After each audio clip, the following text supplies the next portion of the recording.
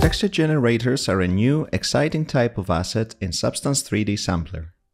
They are parametric shapes, patterns, and noises that can be combined to create unique textiles. They open up a whole new world of possibilities for textile design, and they give you unparalleled control. Let's see how they work. There's now a new section for texture generators in the Assets panel. You can use one of the great presets or create your own with Substance Designer. There are two ways you can apply texture generators to your designs. The first way is as channel maps.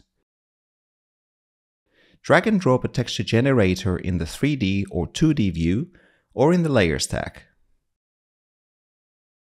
Choose the channel to use it with.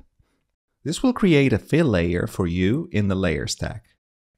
You can then access and edit the texture generator properties in the Properties panel of the fill layer.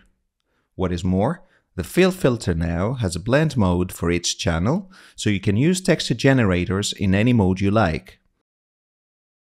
So not only can you apply textures for different characteristics of a textile like color, surface, roughness, metallic, opacity, and specularity, but you can also control and blend these characteristics through different layer modes exactly as you would do in Photoshop.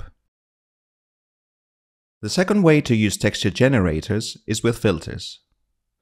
Filters like Pattern and Emboss will let you use texture generators with them.